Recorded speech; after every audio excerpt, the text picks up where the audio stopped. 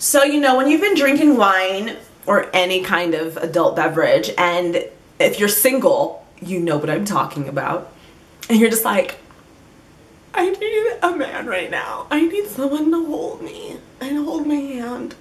That's how I'm feeling right at the moment. And it kind of sucks that I don't have someone to hold my hand. And I actually am quite proud of myself, because usually when I switched to wine and beer because they're just much more mellower drinks. If I was drinking vodka right now, like vodka, my vodka and just any kind of vodka, or my Coke and rum, this would be a completely different kind of video. I don't even think I would be uploading. I think I'd be more posting just whatever came to my mind. But I like this. Wine is so much more, you're much more calm and reflective on your life. So, yeah.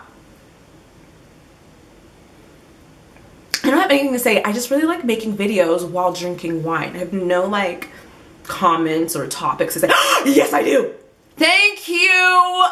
I have 10 subscribers. Crazy. Craziness. Like for me, that's like having a million. That's like clicking onto your YouTube channel and seeing you have, all of a sudden you have 1 million subscribers. Like for me, I'm like, thank you to the 10 people. And let me look at you in your eyes. Thank you so much for subscribing to my channel. I don't know why, because the lighting here is bad. The spots are real, darling. Like I can't get rid of the acne. Like, ew, I never say acne. I can't get rid of the blemishes, like the spots. I don't even know what's going on with my skin. Like I honestly don't.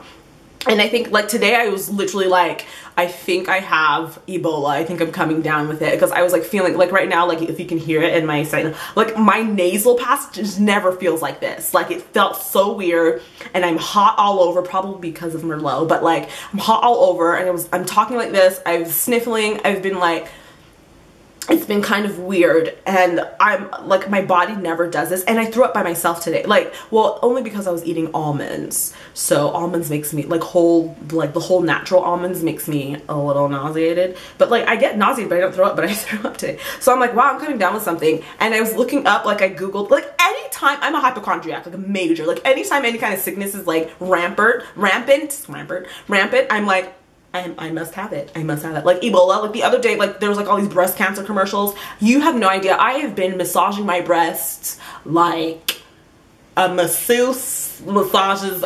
I don't know. I have been massaging my breasts like pigs oink, like crazy. Because like they're all over. I'm like, do I have it? Do I have it? Like, I'm like, it's like the most terrifying thing. I can't look at diseases, like, because like I get really weirded out, and I'm like, I must have, and I don't want to call that into the universe and like put that on myself, because God forbid, and I rebuke that in Jesus' name. But like, I'm like, so right now I'm in my, hopefully I don't have Ebola phase, because like it's just everywhere. It's everywhere. It's like now New York. I just read that this New York doctor had it, and now these other people are coming out like, oh yeah, I have it too. Like, this stuff is airborne. I don't care what these scientists are saying. This stuff is airborne, and I'm like trying to be as careful as ever. I'm like literally, like you should see me like when I'm out in public, like I'm freaking out like with anyone.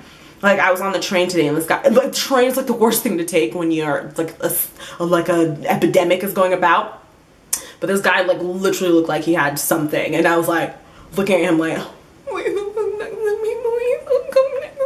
like, and then he did, and then I was like looking at him like, get away from, like, and it was being rude, and I felt rude, but I was like, I don't want to get sick, I don't want what you have, but blah blah blah. Yeah, so I'm gonna take a little sip of my drink.